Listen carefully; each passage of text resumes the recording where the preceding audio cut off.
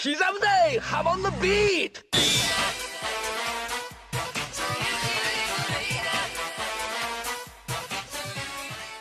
The 8th part of JoJo has been running for 9 years now, and I can say without a doubt that it is the most complex narrative that Araki has ever crafted. Many parts take a more linear approach, and the story is often black and white, but Part 8 has settled comfortably into a world of morally gray characters and shifting motives. Many people are put off by a number of things in Part 8. Some people don't want to wait for a monthly release, and would rather wait until it's done. And some who do read it are confused by the more complicated ideas and either stop or complain.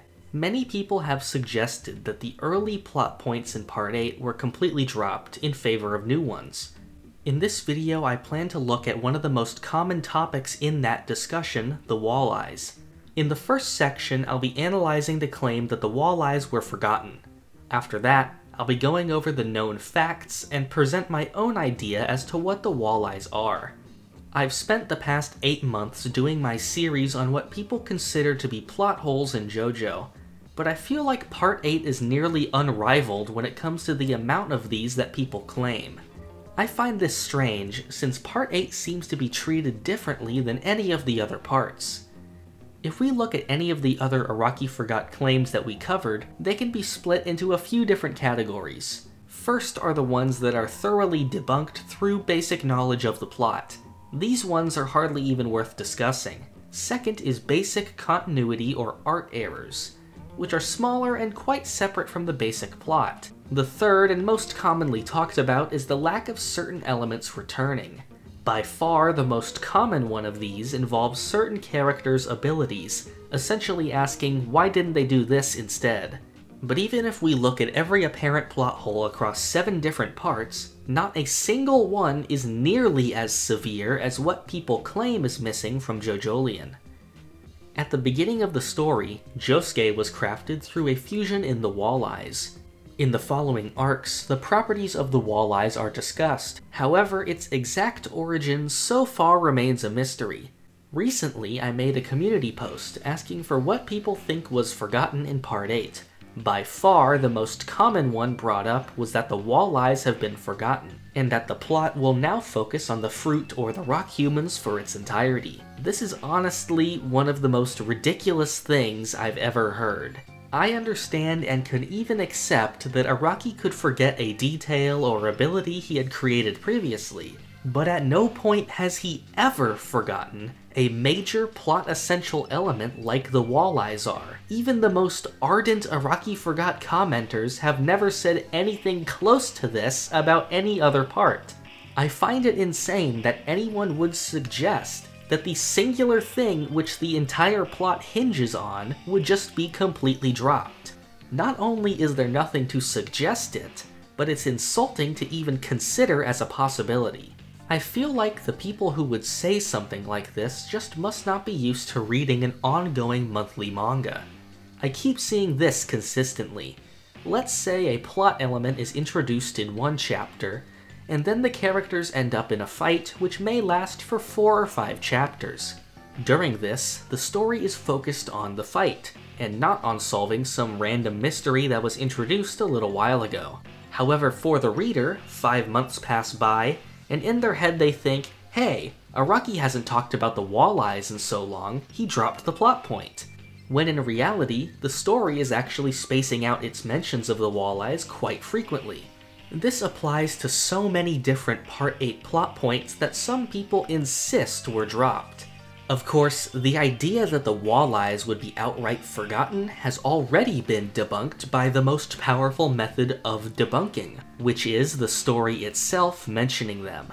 So for the purpose of this video, I have gone through the entire manga and found every appearance or mention of the walleyes. By my count, that's 42 out of the current 97 chapters. Of course, some people will surely circle back around to saying it was forgotten again once it's been gone for a while. This kind of thing has happened with a load of plot elements in Part 8, all of which are far more integrated into the story than any random detail or ability Araki had supposedly forgotten in the past. I suggest that people try to re-examine why they think this way, and most of all, reread the story and try to come to their senses. Of course, all of these things will ultimately be resolved by the story itself once it reaches its conclusion, at which point we can look back and finally point out how ridiculous this whole idea is. Now I'd like to take the time to examine what we currently know about the Walleyes. While I am not in any position to speak definitively on the unreleased plot of JoJolion, I do feel like the conclusions I come to here are quite likely. The Walleyes were a phenomenon which appeared in Morio shortly after the 2011 earthquake. They jut out of the ground along the coastline and run through the property of the Higashikatas. The Walleyes have the power to grant stands, which is seen with a few different characters. It seems that this power occurs through the bite marks, which appeared on Josuke, Yasuho, and Joshu after they came close to the Walleyes. Daya gained her stand after falling into one of the faults caused by the earthquake, and Ojiro was able to gain it from his childhood home.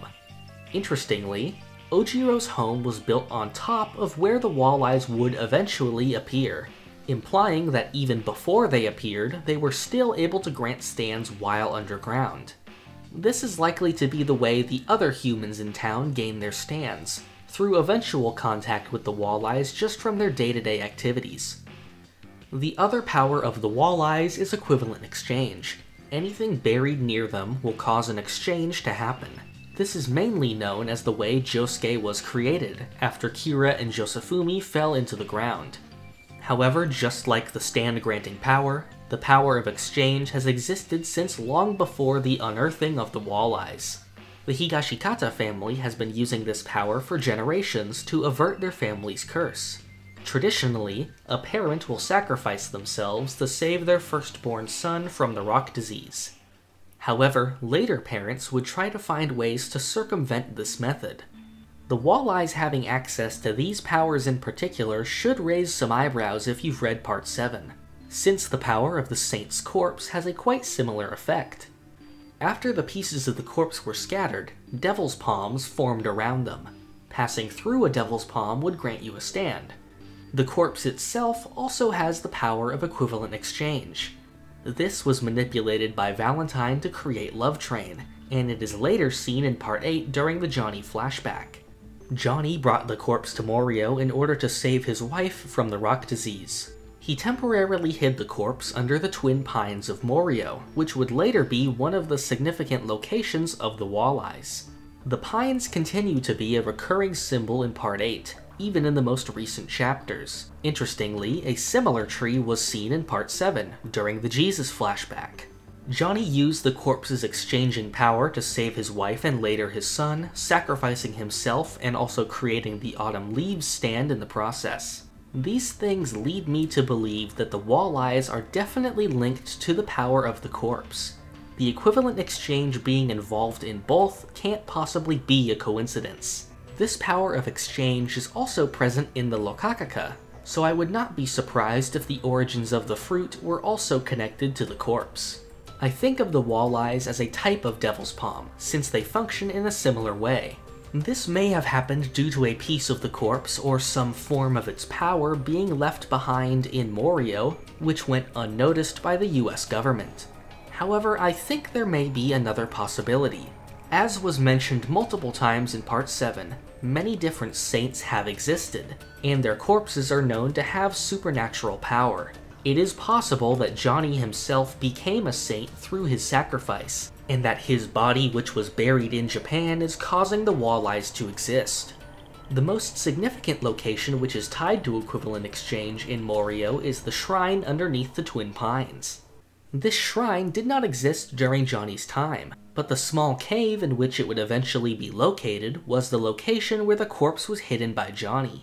This location was used by the Higashikatas to transfer the disease. In the flashback from Chapter 64, Kato directly associates this shrine with Johnny's legend, so this shrine may actually be the location where he is buried, and also the origin of the power which would be emanating from his corpse. This location is brought up very frequently, including in recent chapters. As the harvest of the fruit draws closer, I expect that the walleyes will become one of the focuses again quite soon. The main appeal in JoJolion for me is its unpredictability. It seems like whenever I become certain that something will play out a certain way, an entirely new element or revelation will be introduced which turns everything on its head. I consider it an absolute feat in storytelling that I am floored by every new chapter that comes out. This is why I recommend that people be part of this monthly experience, rather than wait for the entire story to be done. However, I also recommend that people who have been reading it monthly go back and do a reread. By doing this, you can really see how early certain ideas in JoJolion formed, and seeing the story presented together can really help you reach a much greater understanding of it. If you want to be updated on new videos or ask questions, join the Hum and Beat Discord using the link in the description. You can also support me on Patreon to have access to Discord perks and some uncut videos. Thank you for watching. This is the part of the video where I thank my $5 and up patrons. Thank you to Norden Belich, Alex Ramirez, Raziana, Boat Girl, The Insane Penguin, Anasui Hat, Doorbell, David Barkmeyer, and Cloudy.